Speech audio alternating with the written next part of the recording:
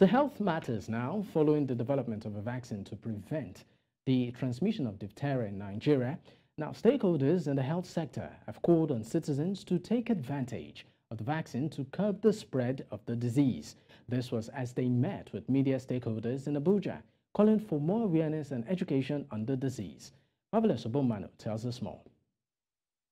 According to health stakeholders, Nigeria's recent diphtheria outbreak has been its most telling in recent times.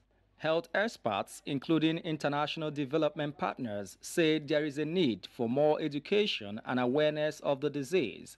This is the largest outbreak of diphtheria that the world is witnessing in many years, and it is happening here in Nigeria.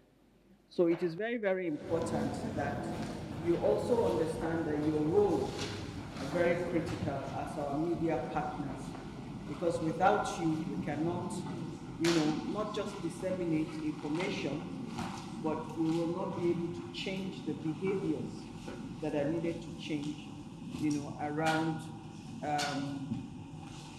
health-seeking behaviors that we want to promote, and then change behaviors around even as we address the outbreak.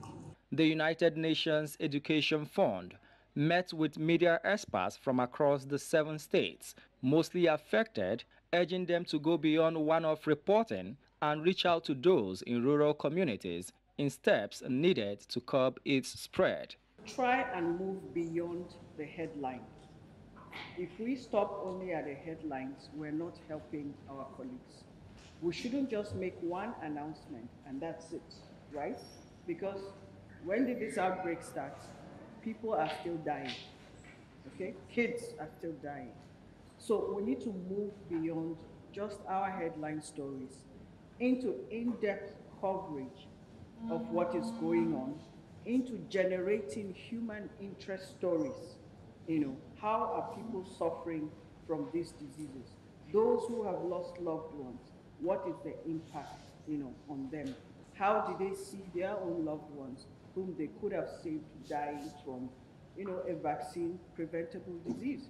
They also expressed worry over the attitude of citizens, saying that since the development of a vaccine in September, some Nigerians have been hesitant to accept the vaccine. There is a vaccine that is being used for the prevention of the disease. But however, evidence because we started this fight since early, I think in September.